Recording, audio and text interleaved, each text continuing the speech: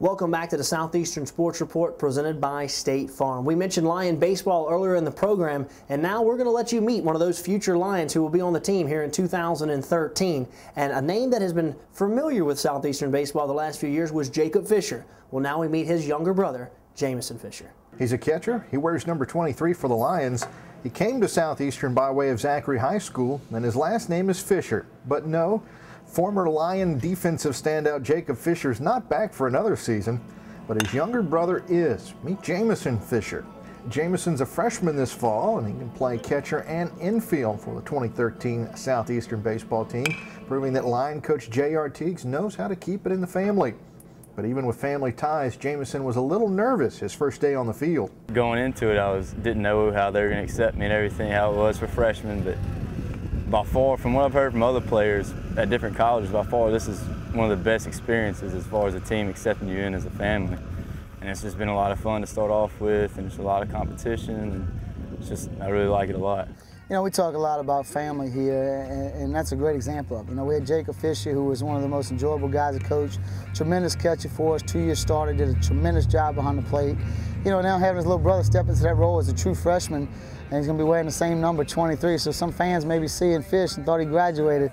You know, but Jameson's a different style player, hits from the left side, can really swing it. He was drafted by the Cubs out of high school. He's got a chance to put up some tremendous numbers, and he's going to go down as one of the greatest all-time Southeastern players by the time his career is over. Jameson, a 4-year letter winner for Zachary High School, hit .554 for the Bronx as a senior, with 14 doubles, 7 triples, and 38 runs batted in. Jameson was drafted in the 24th round of the 2012 Major League Baseball draft, but he knew Southeastern was the right fit for him, despite the fact he's following another Fisher. But he's followed Jacob before. Some big shoes to fill, definitely when it comes to leadership roles, and my brother was definitely a big leader. He was a big part of the team as far as on the field goes as well.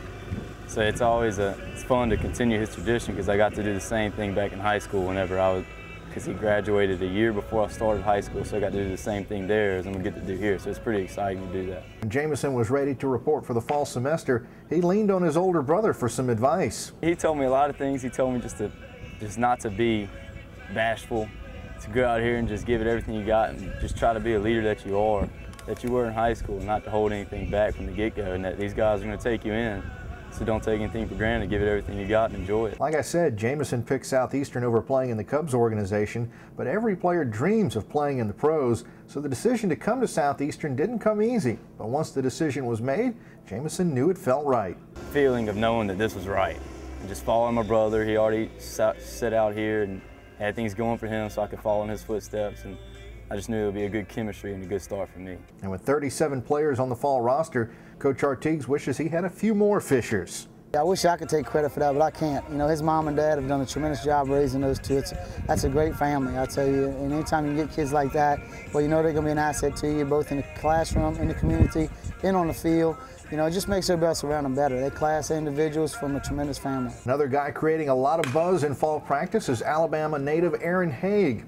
Haig comes to Hammond after 2 years in community college, and the 6'4" first baseman has a lot of pop in his bat. You know, Aaron's a tremendous athlete. You know, he's a big kid, and you see him, you don't realize how athletic he is. He can steal some bases, hit the ball to all fields, but he's got serious pop in his bat, you know, something we've been missing.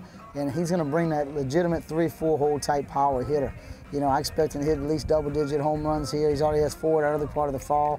You know, and he's going to be a guy that's a threat to hit a 3-run homer anytime he comes up to the plate. And having that guy in your lineup makes everybody around him a little bit better. Yeah, if you look close enough, you'll see that, yes, that is indeed former Lion and Southeastern all-time hits leader Cass Hargis.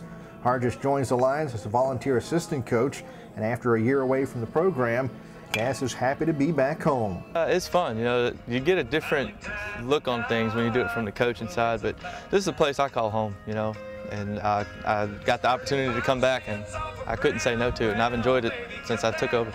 You know, anytime you hire former players as assistant coaches, it makes my job easy because they know what I want on the field. They can kind of relate to the guys, communicate to the players. So sometimes when players don't understand something, it's easy for them to put their arm around and say, hey, I've been where you are. I understand what he's trying to tell you, what he's getting across. And that makes it a little bit easier. And they understand our system frontwards and backwards, and sometimes they know what I'm about to say before I say it.